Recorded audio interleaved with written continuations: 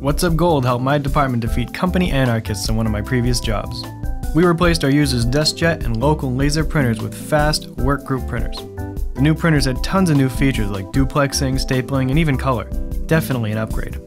However, the users didn't agree and felt that they had been punished. Suddenly, we had an underground revolution on our hands. Printers had the paper removed, they were turned off, set offline, etc. The printer anarchists thought that if they killed the IT support desk with calls and complaints, they'd get their beloved DeskJets back. They didn't take our deployment of WhatsUp Gold into consideration. We were able to stem the need of IT support staff to add paper and turn printers on by monitoring them using WhatsUp Gold.